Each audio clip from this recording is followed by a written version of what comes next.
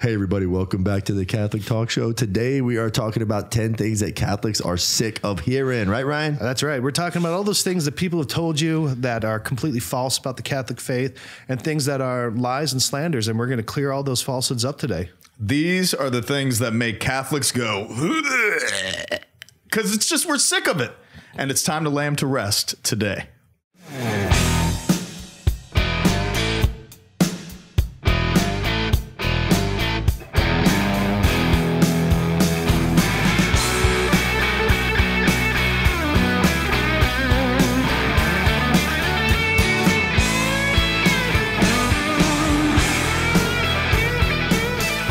I'm really excited about this episode. We're here with Ryan Shield, Father Rich Pagano. I'm Ryan Delacrosse. Guys, I'm happy to be back for another show here. I know it's beautiful California right now. It's gorgeous day in Cast Media Studios, and it is always a joy to be with you guys for sure. Is it though?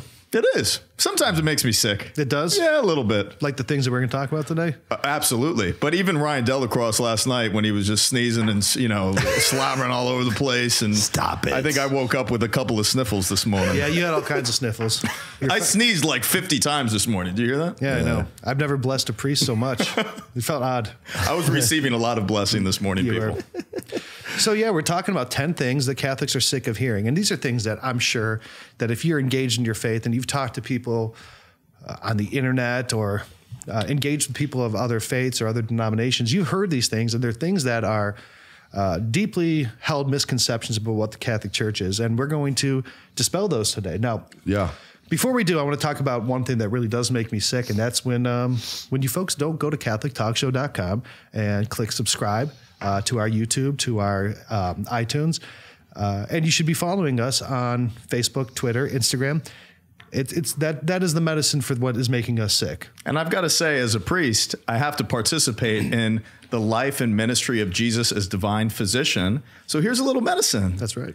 Click subscribe, support us. It's easy. And there's a whole nother way you could support us now as well. Right. So if you go to patreon.com/Catholic Talk Show, you're going to be able to help ensure that we can continue making these episodes and dispelling all these falsehoods and sharing all the cool information that we do with you and making more Catholic talk shows happen.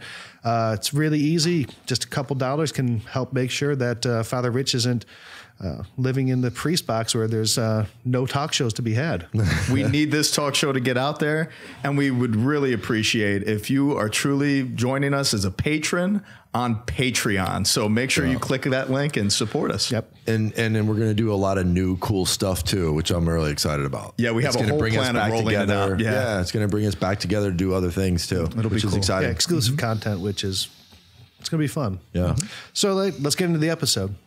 Yeah, the content today is things I don't know. I'm sure from you guys, interacting with people in your own communities and at the club or wherever, that you have experiences where people have a perception of a Catholic belief or instruction or teaching. Yeah. That is like, what the heck? Well, where did you get that from? Yeah, just being from Jacksonville, Florida, which is the Bible Belt. It's the capital of South Georgia pretty much, right? So it's like, there's not a lot of Catholics in Jacksonville, Florida.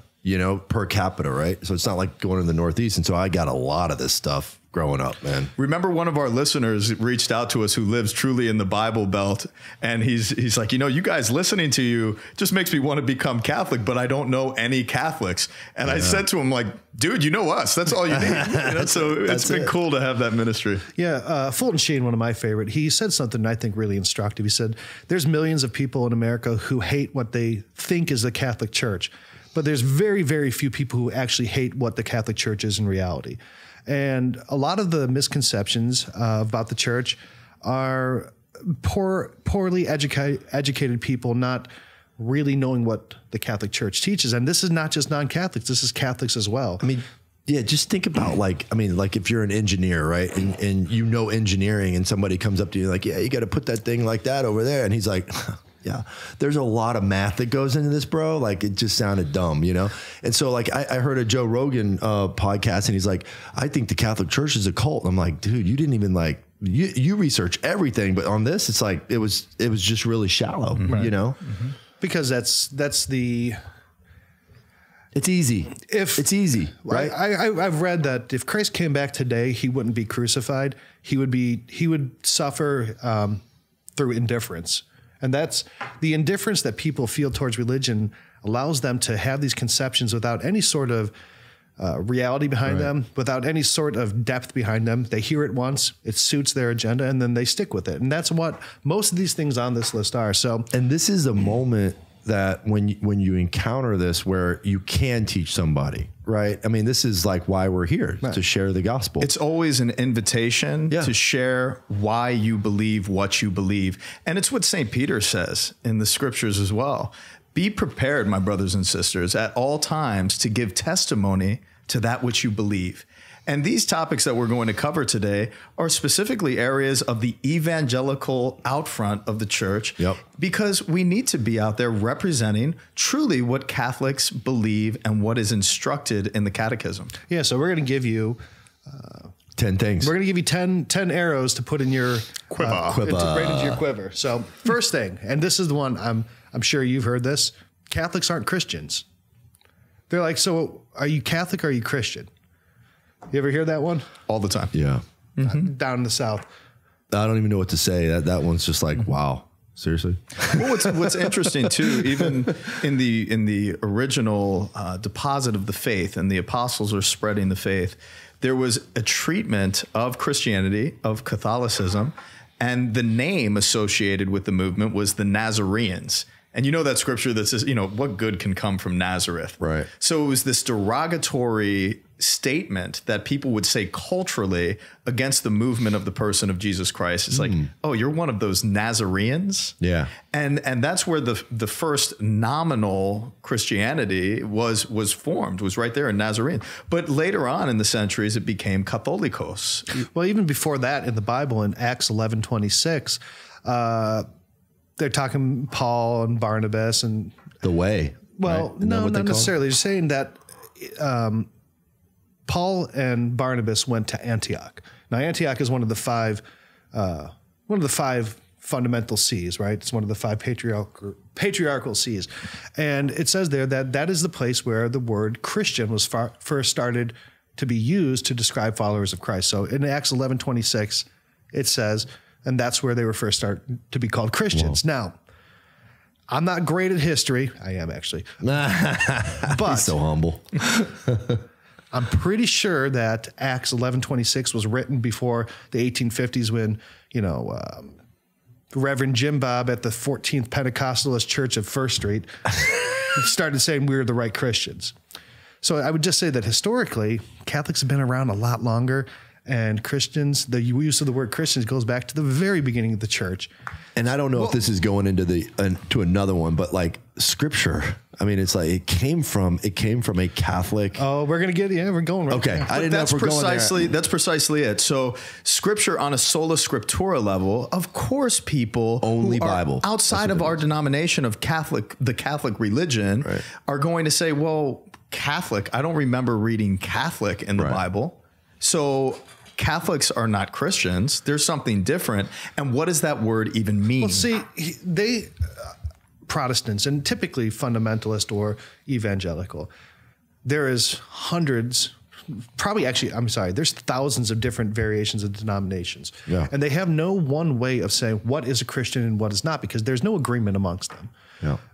For Catholics, it's very easy. A Christian is somebody who believes in Jesus Christ and has been baptized into the new life with him. Mm-hmm. That's a Christian. And the profession of the creed is the most important thing. It's a statement, And even as an aside, when one is excommunicated and when they are brought back in, say through the Apostolic Penitentiary in Rome, which we've talked about in previous episodes, that they have to, one, go to confession, but then in the presence of the bishop or, archbishop, or in the penitentiary itself, to profess the creed is an absolute central point to the lifting of excommunication. Wow. And when you think about it, confirmation as well is that profession of the creed when a child is brought up through infant baptism to a point of, rationality, that a child can express the articles of faith and profess the creed, and to say, this is credo, this is something that I believe. All right, now this is a little bit outside of the topic, but I've got a really hot take here.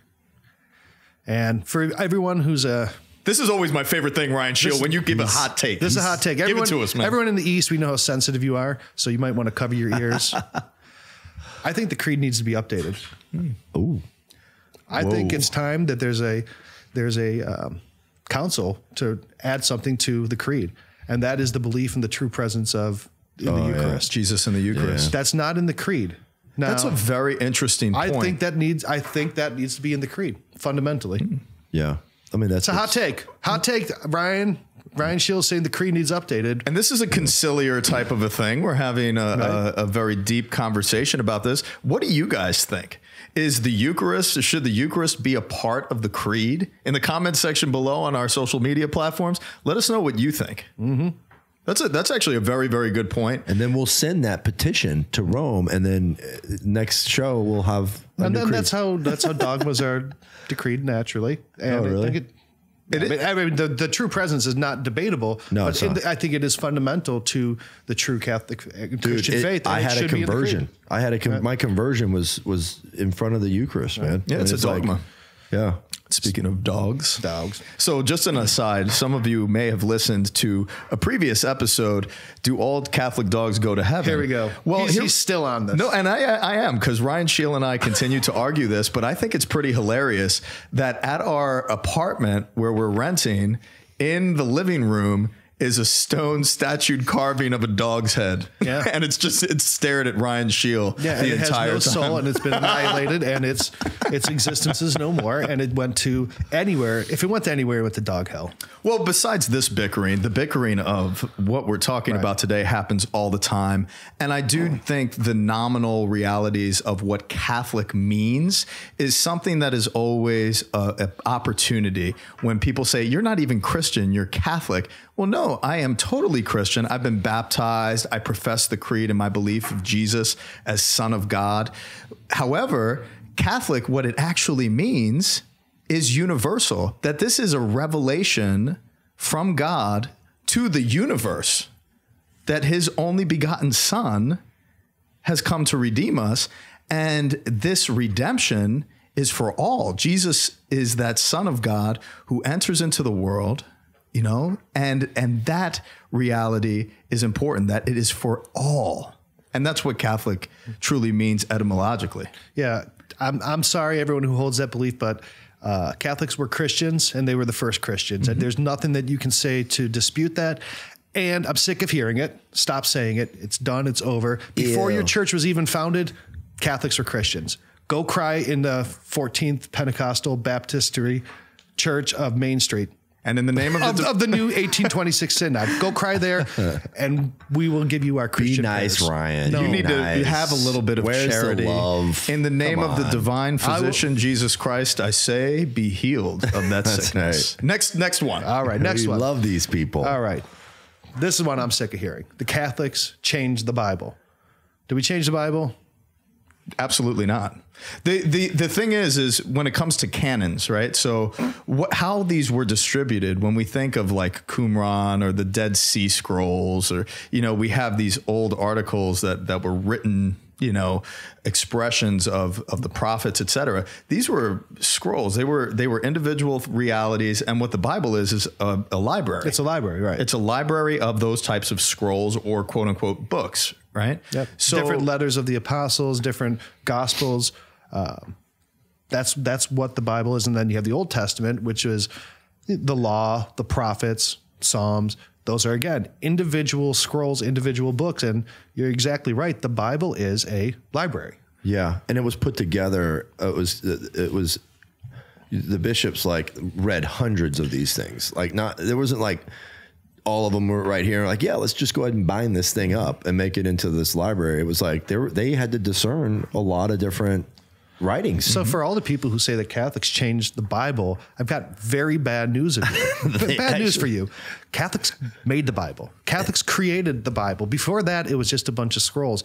It was Catholic Church and the bishops of the Catholic Church working with the inspiration of the Holy Spirit to set canon. Now, canon was first declared in 393 at the Council of Hippo, right? Mm-hmm. So that's the first time you see a list that resembles the modern Bible. Mm-hmm. So Council of Hippo, Carthage in 397, and then Carthage in 419.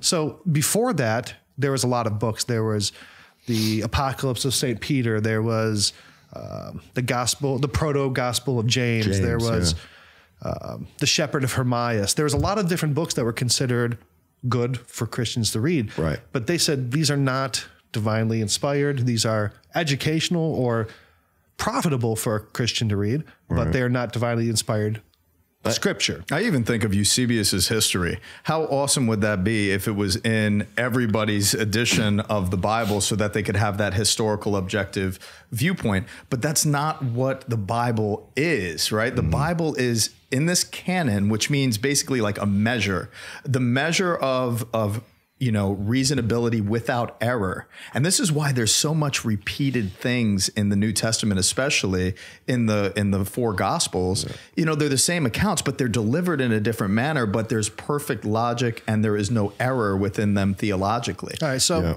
one of the reasons that detractors say that the church changed the Bible is because they don't have the same amount of books in their Bible. They took 7 books out. Was it the Apocrypha or something like that? Well, that's what they'll use to call it. So they're, the canon of the scripture was never really contested until Martin Luther. Now, Martin Luther didn't like 7 particular books in the Old Testament. And that's because they didn't really jive with his new theology. Right now, I know many very fine Lutherans. My brother-in-law, one of the best dudes I've ever met, Lutheran. We have some great Lutheran pastors, but they're wrong on this, and that's okay, but you're wrong. And I'm sick of hearing it. So what happened is so Martin Luther challenged this, and the basis of his challenge was that the scriptures, that the 7 deuterocanonical books were not books that the Jews recognized, right? So Catholics, our Old Testament is based on the Septuagint, right?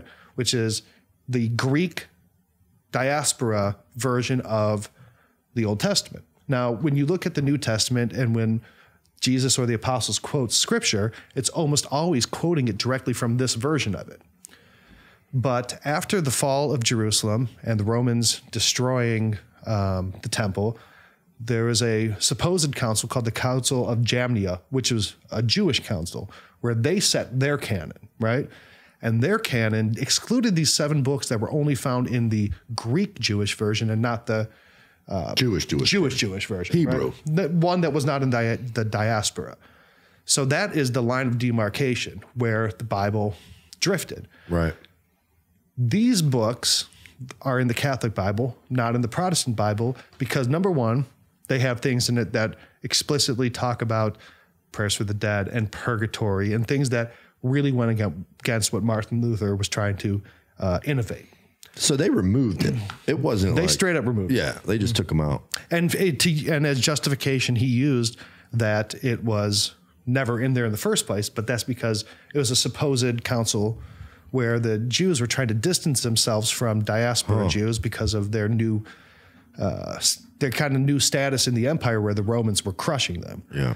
Now, this was now when the Council of Trent happened, that's when the church, again, dogmatically said this is council. So then Protestants say, well, you didn't change it until the, Council of Trent. That's when you added books to the Bible. But that's not true. What a council does is it defines dogma, it defines an issue when there is a serious challenge to it. Otherwise, it doesn't need to. And they didn't add anything. They didn't add anything. They just confirmed what they had always taught and what everyone had always taught. But and I didn't know that. Yeah, mm-hmm. I didn't know that. Mm-hmm. You weren't paying attention in that class in seminary. No. All right. I was eating Fritos.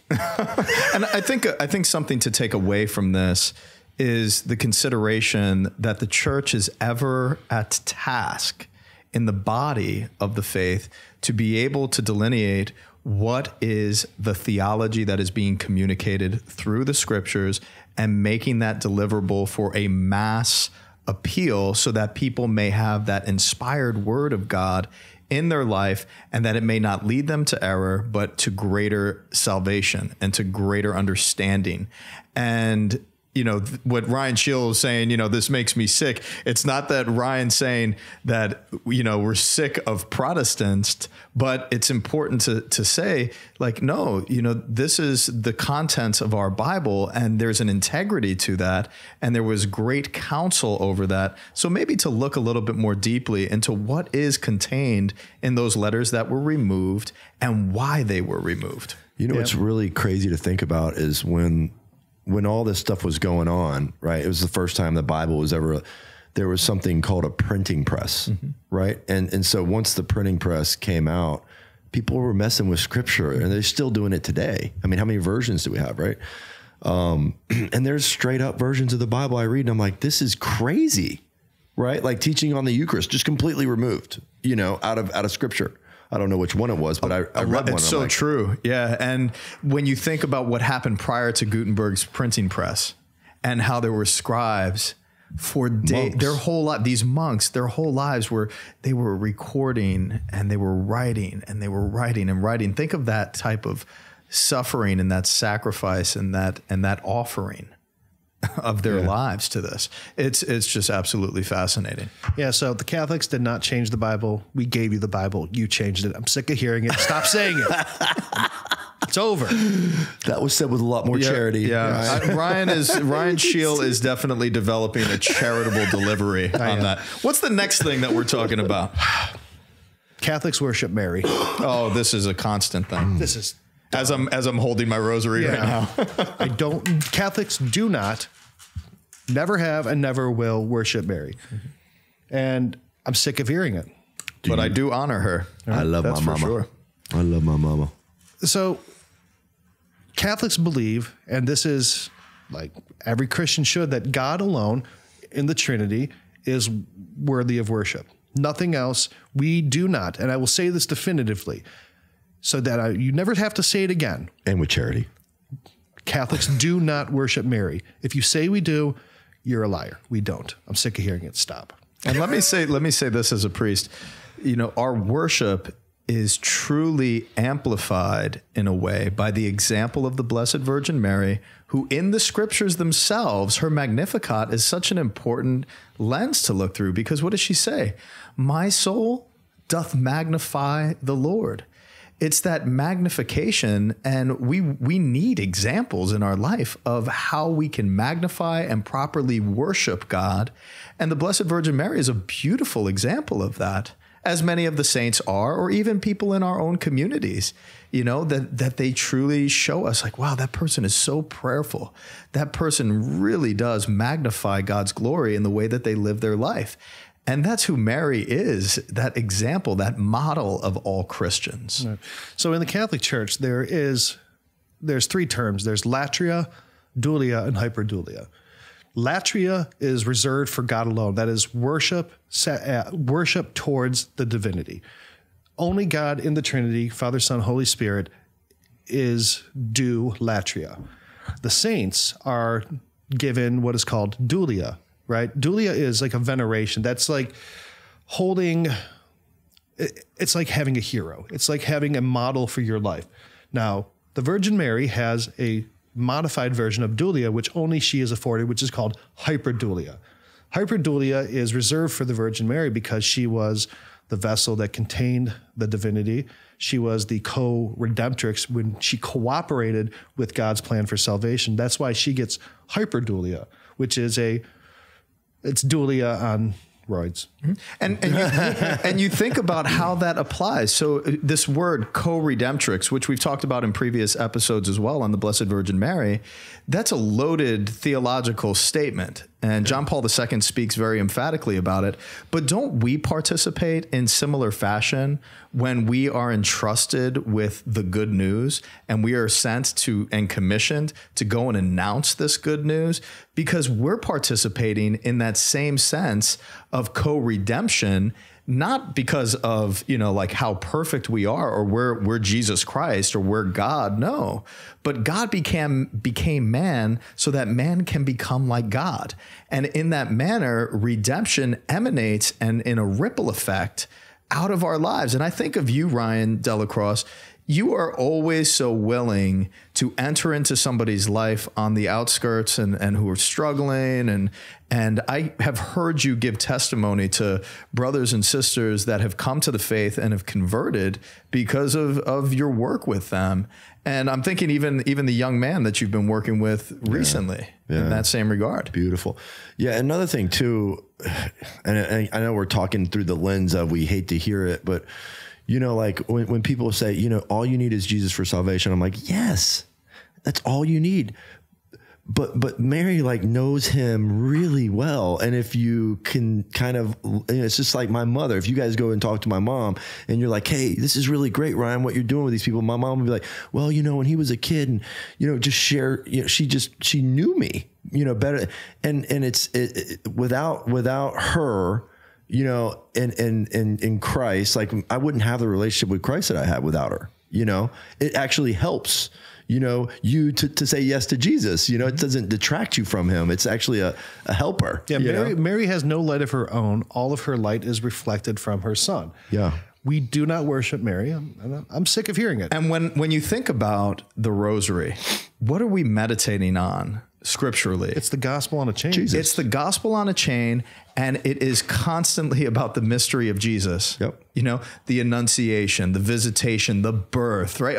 And you could go through think of the sorrowful mysteries, right? Everything is Jesus. Now, the point is, and I think something that would even the coronation is ultimately about Jesus. Absolutely. Because it is his plan for salvation and the way that Catholics or Christians can operate and heaven. But John Paul II said in a beautiful letter, he said, it is Mary who steadfastly contemplates the face of Christ. It is the steadfast contemplative nature of Mary that shows us that is what I want to do with my life. Mm-hmm. I want to, in a steadfast manner, contemplate the face of Christ. What does that look like on your face when you're out in public? What does that look like in your day-to-day interactions if you are steadfastly contemplating the face of Christ? People recognize that. People see that. And you think about a couple that's been married 60, 70 years, and they resemble each other. They look alike, and their facial expressions, their mannerisms, their little idiosyncrasies start to cross over, and they start to express themselves or laugh in a similar way. Think about that with Mary and her only child, Jesus Christ, the Son of God. And that interaction, intimacy, and likeness is magnificent. Yeah. And on the other side, and it's exactly what you were saying before, Delacroix, on the other side of Jesus as our salvation is, what is he saving us from? The isolation of sin and independence and pride. He's helping us come back together in a greater communion with one another. And that is salvation. We find a place where we belong. And we begin to share generously without counting the cost of letting your right hand know what your left hand is doing, or vice versa. You're starting to live for the other. And in that place, that is exactly how Jesus is drawing us back into a place of belonging that is a foretaste of heaven. Yeah. So I'm sick of it. Sick of it. All right. Here's another thing I'm sick of hearing. Catholics worship statues. Oh. Yeah. It's so stupid. But I've got to say, when you look at some Italians or some Filipinos or some, different cultures around the world, what I mean? You could look at it like, oh my gosh. Step away. Step away. Come on, let's bring you back a little bit. But yeah, go into it, Shield. I think Give us your rant. The natural human reaction towards an icon or a statue is it's a representation. No Catholic thinks this is St. Francis himself, and I should worship it. We don't worship statues. They are physical representations of things that are meant to be used to draw the mind towards what they're contemplating. They are not gods themselves. Now, in the Old Testament times, there was a very strict prohibition against graven images. Now, why? Because they used images to evangelize more than they did. No, in the Old Testament, they literally thought this piece of stone was God itself. They literally thought this statue is our God. And when a culture would be overtaken by another, they would take their God and either destroy it or take it back to their capital and say, we have your God, our God is greater. Oh. Now, that's a silly concept. God cannot be contained. God is not a thing, right? So the prohibition against graven images, number one, was definitely not as strict as people make it out to be. But it was really designed so that people would stop considering a God a thing and look at God in his transcendent nature, God without time and without border. Dude, I look at it like this, man. You come to my house, I got pictures up of my family. You know, I mean, like, they represent my child at a certain age. I reflect on their life. You know, it's like, that's not your child, though. It's an image. It's an image, right? But what it does is it draws my mind right into reflection. That's precisely it. Even in my inner chamber of my room, I have this tall chest of drawers, and on top of it, I have images and prayer cards of my grandparents there. Mm-hmm. And, you know, when I look at them or I look at that prayer card, it guides my thought pattern, you know, to reflecting on them in a prayerful manner. And I have images of Christ there on. It's almost like a little devotional altar that I have in my room. And I think that's so important to realize that in the sanctuaries of our church, we need to catechetically guide people to the realities of what the saints have done, the martyrs, the apostles, because this reminds us not only about them and our relationship with them, but also what we're called to do and who we're supposed to be. And what I was saying before is like the church before the printing press, you know, scripture was not everywhere. It was held in churches and it was revered, right, as a book. And so they used images to catechize people. Like, Amistad, the movie, is a fantastic example. Never seen it. Oh, it's excellent. You know, and you have these slaves that are brought over on the slave ships, and they start to recognize through the images and the cross and the stained glass windows. It was communicating a story, and it was convicting them in faith, just in the transmission of what that was. Yeah, not a lot of people could read back then. Yeah, and a lot of this is based on the fact that, well, in the Old Testament, thou shalt not have graven images. Protestants hold that as the second commandment, right? They have a different version of the 10 Commandments than we do because they have a different division. They use a different version of it. The 10 Commandments are in Scripture twice. They use the prior one, and then they have a different way of dividing it. Whereas the not having graven images falls for us in a different way than it does for them. Now, but that's not even the case in the Old Testament. I mean, on the Ark of the Covenant, there was graven images of cherubs. On the pillars of the temple, there was graven images. And then especially after the incarnation. Dude, Moses, man, he comes down and they're like, they got the calf out again. And he's like, come on, guys. Right. But we just talked about that. Now, but in the East, they have icons, right? And you'll never see an icon of things that happen in heaven or hell because nobody saw them.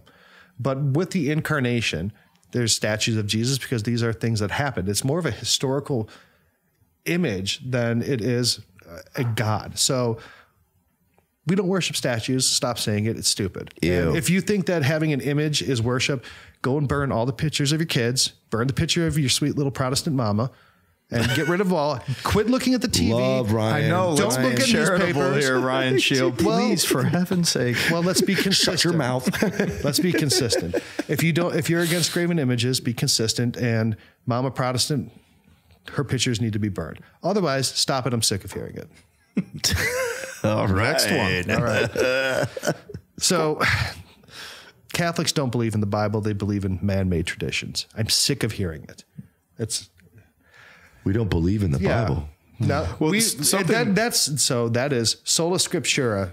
Scripture alone is to be used to guide the Christian life. That's all you need. That's stupid. Yeah. It's not all you need.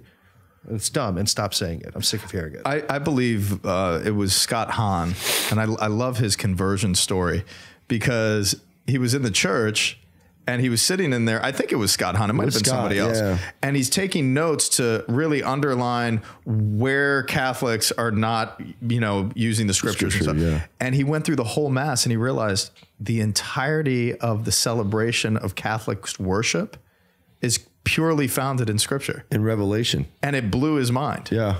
I love that. And the traditions flow out of the realities of Eucharist and the solemn celebration of the gathering of that kahal, of the gathering of the people. Right. And you look at how scripture's formed, right? I mean, you can't say only scripture, right? Because it just didn't fall from heaven, right? So you had tradition, you had people, interacting with God, and then God inspiring them to write.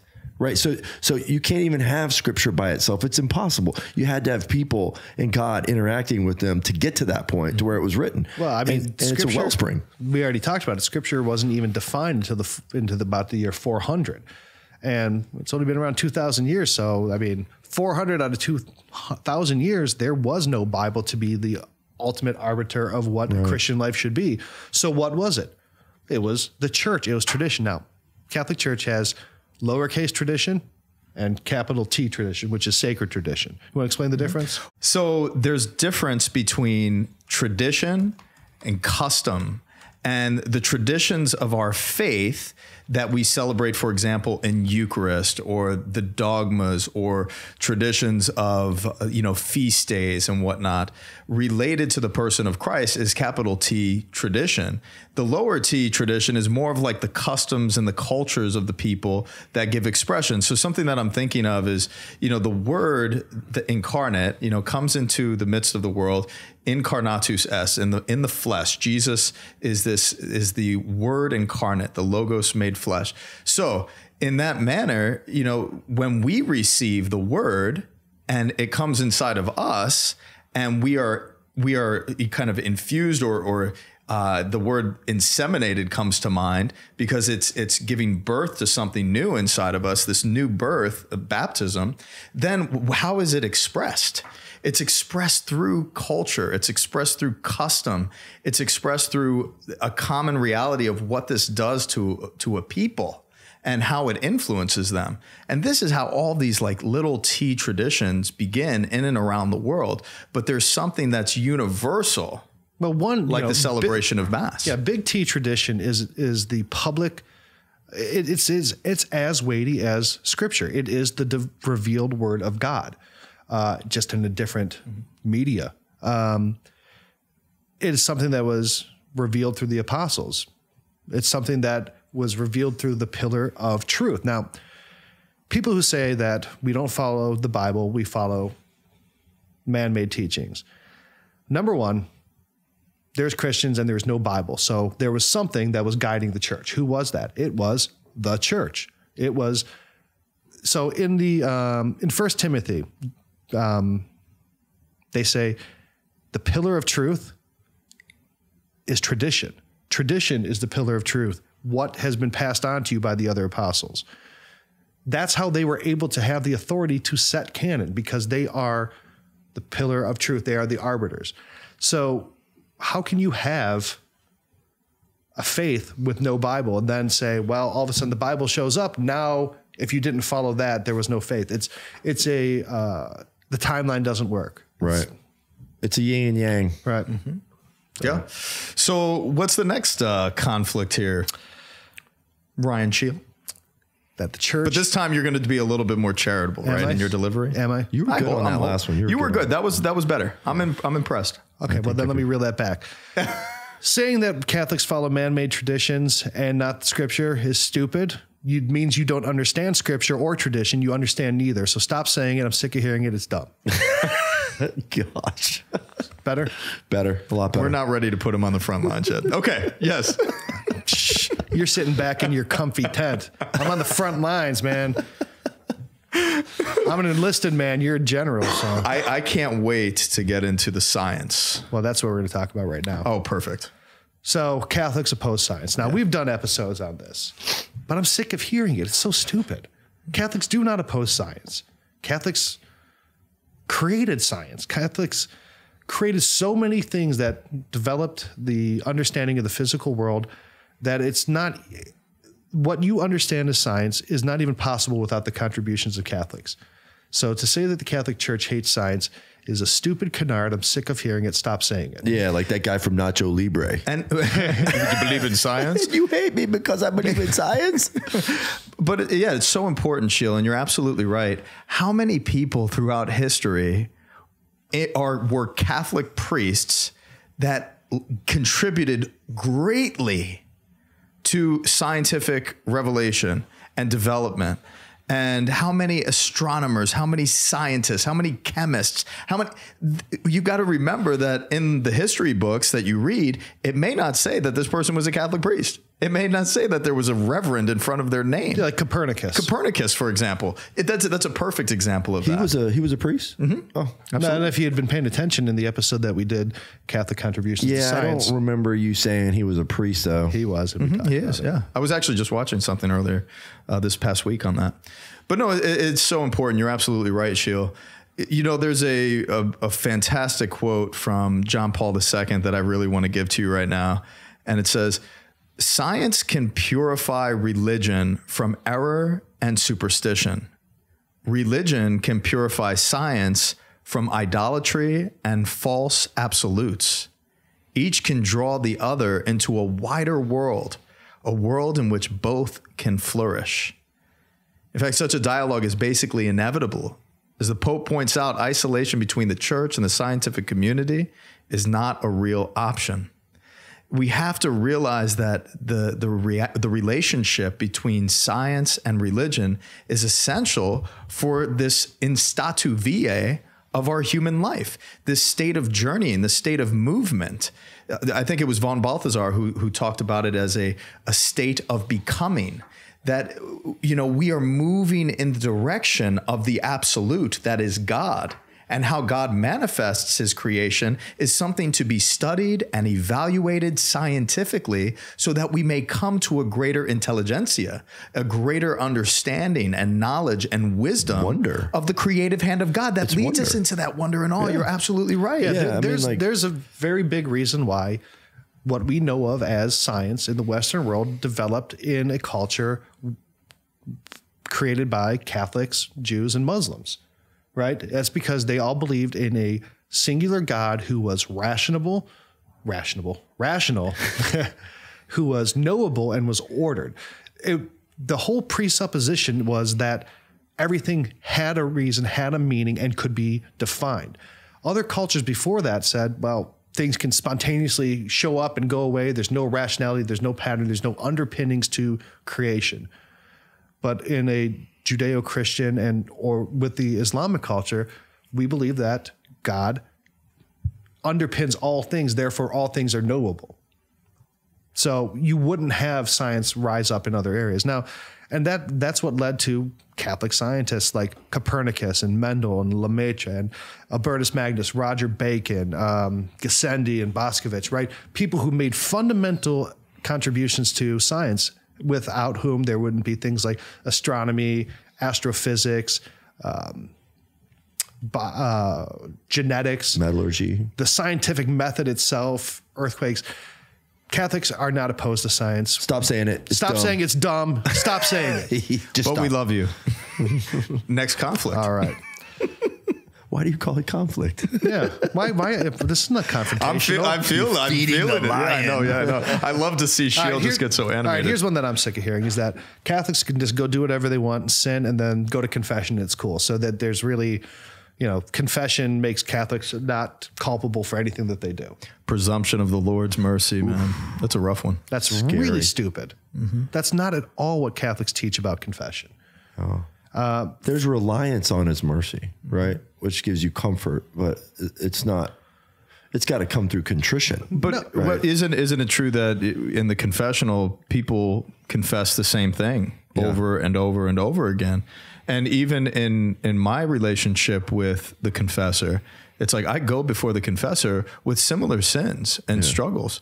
the things that are triggers for me to act selfishly or to act indifferent to the needs of people in my life because of personality differences or conflicts because somebody hurt my feelings and now I'm acting in a very absent way to their good. Right. So it's so true. What draws you back to confession, Ryan? Well, just before I share that, is just like you look at Pope John Paul II, Saint Pope John Paul II. He went to confession like every week. He went a lot. Yeah. Right. Mother Teresa. He wasn't in the confessional like with new sins every day. He's just aware of it. And, we all have tendencies, right, to sin in a particular way. And it teaches you about yourself, right? Contrition is like, man, this is where my gifts are too. I have gifts here that God wants to use, but I'm kind of manipulated by, sin here in this way. So, a lot of people, they say, well, if you confess the same thing over, you got like a problem. And it's like, no, I think you're just more and more aware of yourself. The greatest saints were like so aware of their sins. They're just like, this just sucks. Yeah. But the idea that Catholics can just do whatever they want, it's dumb. Stop saying it. It's dumb. It's stupid. That is not even how confession works. So for everyone who thinks that a Catholic can just do whatever they want and go to confession and get away with it, that's not how confession works. So for everyone who thinks that, let me give you a little bit of insight into what the actual requirements are for a valid confession. So for a confession to be valid, a person has to have really thoroughly examined their conscience and gotten all of their sins and is not withholding anything. They are fully confessing. Now, here's the second requirement is that they have to be contrite. They have to be repentant and have to really desire not to do this sin again. Otherwise, this confession is not valid and their sin is not forgiven. If somebody is a non-repentant murderer, he can't murder someone, go to confession, like, wipe me clean and then be done with it. It has to be a real conversion of the heart. Otherwise, even if the priest says your sins are forgiven, they are not forgiven because it is an invalid confession. Isn't that correct? Yeah. And it's all dependent upon conscience, consciencia. With knowledge, you are coming to realize and acknowledge the fact that this is a sinful thing. Right. This is purely a selfish motive that does not build communion or relationship with anyone. It actually does the reverse. So that is why conscience helps us to examine our conscience and then go to confession, confessing in a repentant manner. This is something I do that I do not want to do anymore. Help me. Right. Stop saying it. So stop saying it. It's not true. Catholics cannot do anything. If they do that, what you think that Catholics do with confession, they're not actually being forgiven and you're wrong. So stop saying it's stupid. I'm sick of hearing it. And this goes out to most of our listeners are Catholic. You may have not gone to the sacrament of reconciliation for a long time, and you may not even know where to begin. Talk to your priest. Just go set up an appointment and just say, hey, listen, I haven't been in confession in a long time. I would love to go. I just need a little bit of help. Because confession is such a beautiful gift from Jesus Christ to the apostles to go out and to forgive sins. And we are still celebrating that capital T tradition of hearing and listening to the needs of the human heart that falls prey to temptation and to obsession and falls into sin. And this is a relieving sacrament. It is a beautiful sacrament. And it's something that I absolutely love to do every single day that God gives me the opportunity to hear confession. All right, here's another one I'm sick of hearing, is that Catholics can buy heaven through indulgences. This is dumb. It's not true. Stop saying it. This is going back to what Martin Luther was trying to get away with in the 1500s. All you Lutherans, I'm sorry, but he was wrong on this one. He was just, he witnessed a lot of abuse. He did. Of power, and he needs to honestly be recognized as someone who was confronting ideologies and the misuse of indulgences. He is like a baseball player whose career got ended too early. He could have been one of the great reformers of the church and could have been Saint Martin Luther, but he zigged when he should have zagged. And I look at him as one that kind of got away because on a lot of points, he was right. There was a lot of abuses, but you cannot buy heaven through an indulgence. That is not how an indulgent works. You can't get someone into heaven by paying money to the church. That's not at all how it works. So in order to get an indulgence, that there there's a couple things that have to have happen. What is an indulgence? Like precisely, what is it? Like, I mean, an indulgence is, now this is directly from the Catechism. An indulgence is a remission before God for the temporal punishment due to sins whose guilt has already been forgiven. All right, so you go to a judge and you stole a car, right? You got a couple things. You stole the car and you wrecked it. Well, one, you get jail time for breaking the law. The second is you have to make recompense for having stolen and destroyed that car. So you get a fine as well, right? So those are your two punishments. Jesus Christ, through his sacrifice, got rid of the jail time. You can get to heaven. He paid that price for all sins. Now, you still have a record. You still have, basically, it's still on your rap sheet. And you have to make reparations for it. You have to repay that debt of sin. It's not the punishment of sin, of the guilt. It's the temporal recompense. And that's what a indulgence does. Okay. And when you think of think of indulging. Yeah. Like I indulged in, ice cream, cheesecake last night. Yeah. Oh man, it was enjoyable. To indulge in the freedoms that come from the faith and your participation in it. So think of one of the indulgences that I know that comes off the top of my head that I interacted with when I was much younger in my reversion days was 30 minutes of reading the scriptures. There's certain indulgences ascribed to that. The reality of it is when you read scripture for 30 minutes, there's a certain, piece of you in spirit that you're actually really entering into. Man, I'm enjoying, this is beautiful. Yeah, indulging in this form of exercising, my spirituality. And there are enjoyments that come to a certain point of degree in indulgences that are offered in the church because it is a way to pastorally guide and shepherd the children of the Holy Mother Church to these realities that they should participate in regularly. Now, did you guys ever get in trouble and have to go before a judge when you were young? Oh, my mother was the judge of all judges. No, I'm talking an actual go before a court for a judge. Yeah, I've done that. Yeah. So when you're 17, 18, 19, you got caught buying beer or whatever, you have to go and whatever, or maybe you stole a bunch of street signs and wrecked a car when you had beer in it. I don't know. Who knows what you did? Are you asking me? So you go before the judge, right? And you have a good judge, and the judge, you have a good attorney, and the attorney gets no jail time. Okay. That's essentially what Jesus did for you. He made that payment. Now you still have to make the payment back. You don't have any money. Your mom cuts the check and says, I'm going to pay your fine. Okay. Because your mom has done good deeds. She's earned money. She has the ability to do that.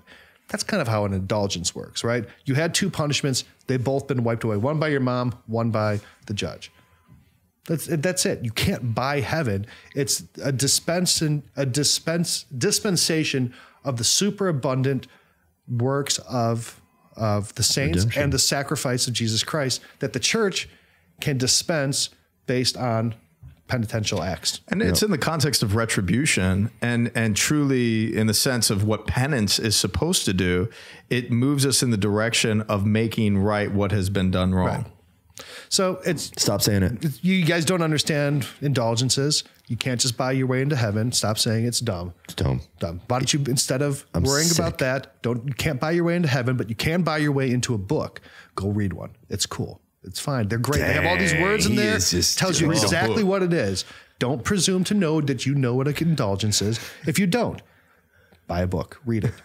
It's cool. It's fine. Books are great. The love and the warmth in the room. They even have ones with pictures in it. Would you believe it? Those are the books that I like to read. Like St. Joseph or the Baltimore Catechism. Baltimore Catechism or the St. Joseph's Bible too. It's cool. Okay, we got two left, right? Yeah. All right. The church hates gay people. I'm sick of hearing it. It's not true. The church does not hate gay people. Stop saying it. Seriously. I feel so pained by this because this just happened this past Sunday. But there was a lesbian couple that were in the church and they were, listening.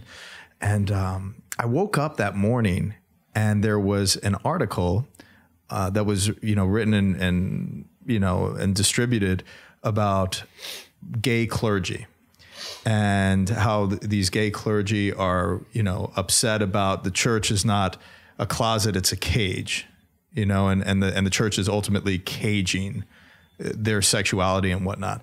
And in the homily, I just said, where are we in our culture right now, where that is what we're talking about? That's what priests are talking about. How base can we be just to talk about human sexuality as like this is the greatest defining principle of our existence, of who a human person is? No, there's so much more. There's so many greater goods out there that this is what priests are talking about. Yeah. When we have the Beatitudes that we can crack open and look at, like that's what I was saying.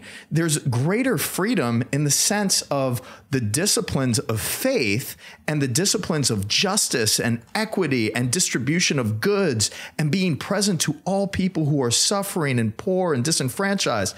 There's greater realities of love out there in those types of commitments and missions, and not our individual sexuality of what I'm attracted to. So if it's like, okay, I'm attracted to a guy, I'm attracted to a girl, I'm attracted to a tree, I'm attracted to, whatever it is, that's a thing. There is an orientation toward, I forget the name of it right now, but arborsexual, whatever it is. There's so many different things that our human sexuality comes in contact with and recognizes it's beautiful. And the thing is it's not about that, people. Right. And I said that, but there was the lesbian couple came out and I said, God bless you guys, have a beautiful week or whatever. Mm-hmm. And they just kind of like nodded their head and they walked past me and they almost looked disappointed.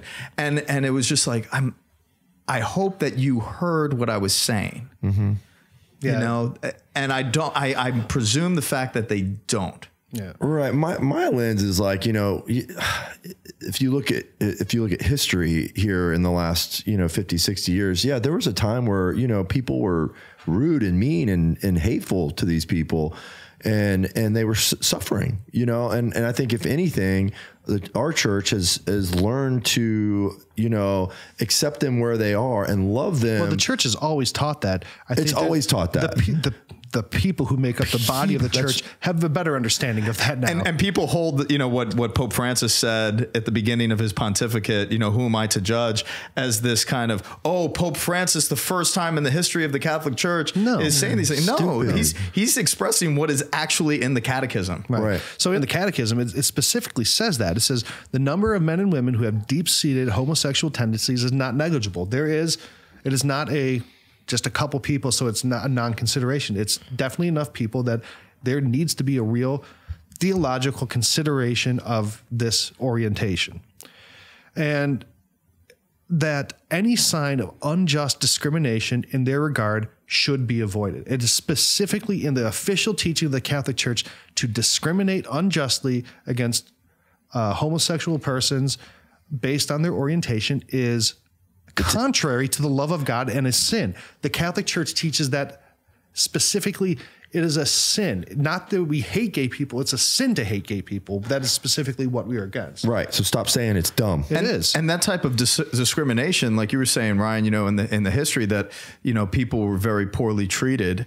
But even still today, there's countries that lock people up. Yeah. For an expression of same-sex attraction. And that's unjust. That is absolutely unjust. And the church needs to be in those places calling people to greater justice and equity and greater fellowship and walking together in our journey. So in 1986, then Cardinal Ratzinger wrote a really, really great letter. It's called The Letter to the Bishops of the Catholic Church on the Pastoral Care of Homosexual Persons. And inside of it, he wrote something that I think really needs to be more read and more understood about the church's relationship to those with different orientations. Mm-hmm. The human, and this is a direct quote, the human person made in the image and likeness of God can hardly be adequately described by a reductionist reference to his or her sexual orientation. Everyone living on the face of this earth has personal problems and difficulties, but challenges to growth, strengths, talents, and gifts as well. Today, the church provides a badly needed context for the care of the human person when she refuses to consider this person as a heterosexual or a homosexual and insists that every person has a fundamental identity. the creature of God, and by grace his child and heir to eternal life. That's beautiful. That is It's gorgeous. I love Pope Benedict saying, we are not going to say you are this. This is, you like doing this with your junk, so that's what you are, and that's all you are. That's not what the church teaches. It's stupid. Quit saying it. Stop it. Lord have mercy. Well, that's the truth. Lord have mercy. The last one, man. All right, the last one. And this is another thing that's going on that, again, people just fundamentally misunderstand. That Stop saying it. Stop saying it. And you're going to want to tell people to stop saying this too, because I'm sure you've heard it, is that the vow of celibacy in the church causes sexual abuse. It's not true. Not true. Stop saying it. I'm sick of hearing it. And the statistics prove that as well. I mean, Absolutely. it's so loud in your face. It's a human issue. It is absolutely a human issue. And it's something that we need to look at, for sure. But yeah, that's definitely out there all the time. And when celibacy is truly lived, it's a form of great intimacy.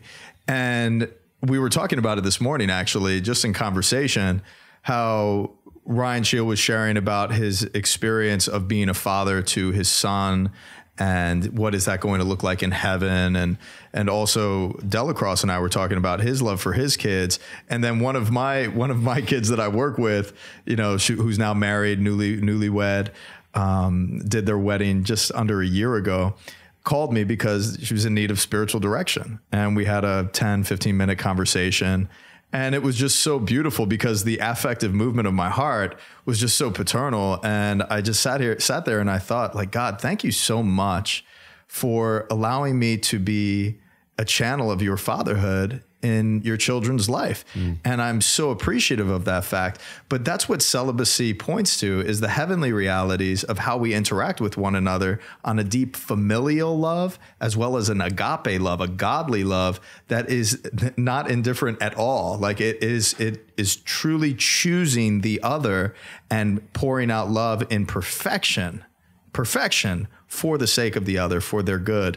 And I get little tastes of that. And I would have never had that if I didn't enter into the state of celibacy for the sake of the kingdom, for sure. Yeah. I mean, being celibate and living a voluntary celibate life does not all of a sudden turn a person into someone with a pedophilia. That's not how it impossible. Works. If that was the case, all the guys out there who are not good at meeting women and getting into a marriage would all be pedophiles. It doesn't work that way. That's not how psychology of human sexuality works. So stop saying it. And stop saying it. Now, and even if you look at the celibate clergy, and you go back to the last 60 years where they've really tracked all these cases, somewhere between 2.5% and 4% of clergy have committed sexual abuse, which is way too high and a staggeringly high number. But that is far lower than the same rates among non-celibate teachers, non-celibate coaches. Yeah, the data's there. And the highest rate of sexual abuse is occurred by married men to children in their own family. That's the highest rate. Celibacy does not cause sexual abuse. It does not cause pedophilia. It does not cause ebiophilia. Doesn't cause those things. That's not how psychology works. So to say that, number one, even that there's a higher rate of abuse in the Catholic Church is statistically proven wrong. And that to say that celibacy causes that, again, statistically, scientifically, and psychologically is incorrect. It's stupid. Stop saying it. I don't want to hear it anymore. Focus on the sufferers, right. And loving them. And celibacy. I had this awesome conversation with a transgendered person in Sonoma when I was driving up to go for the graduation in Gonzaga this past year. And I didn't have my collar in. I was having some beers. I wound up playing pool, and me and this transgendered person were, we were on the same team, and we were the same exact age, had same cultural references, and we were really having a great time just in conversation. Spent like 2.5 hours. I mean, was that a transgender person or was that just a person? It was a person. Right. So, like after 2.5, 3 hours of hanging out, we were sitting there and having a beer, talking, and then next thing you know, she says, what do you do, Rich? Because what do you like? And I said, well, I don't know if you want to know what I do. And then she's like, now I really want to know what you do. I said, well, I'm a Catholic priest. And she's like, I would have never talked to you. Yeah. Right. And I said, and how do you feel like I feel toward you? I said, she's like, good. And I said, do you feel like I have love for you? And she's like, yeah, I do. And I said, that's what it's all about. Yeah. And I said, and she started talking about the transgender movement and the experience of being a part of that and all this stuff. And then, so in the midst of it, I said, you know, you're trying to express yourself in a sexual manner, right? And you're doing that. But I think, you know, and there's a movement like this is something that's persecuted, this expression. But I said, I think celibacy is actually more persecuted than anything else, any other expression, because it's an expression that says sexuality is not my greatest fulfillment. It's How dare you say that in 2019? I know. Sex is the only thing that matters. After the sexual revolution till now, I mean, now we're still running down that same path of if I express myself sexually, this is the greatest good of my human existence. Like, no, like, because you know what it is? Everyone's longing so badly for communion. True, man. That's exactly what it's about. They need true communion. That's exactly what it's about. And they think that sex is the path to true communion, and it's not. Sex is a unitive function between a man and a woman for in God's design, but the union of a person is love, and you're only going to find that through. You're never going to find that through any sexual orientation. You're going to find that through true self-giving love and the love of another person. That's right. So to chase sex as the greatest good is always going to leave people empty, and you're going to lend to more and more sexual confusion in our culture and in our society. And so dissatisfaction and like the absentia in the heart, because the heart is hungering for more and always will. Yeah. And our hearts will be restless until they rest in you. Amen. St. Augustine, pray for us. Yeah. All right. So those are 10 things that, you know, we're sick of hearing. So if you listen to this episode and you've ever said any of those things, don't say it ever again.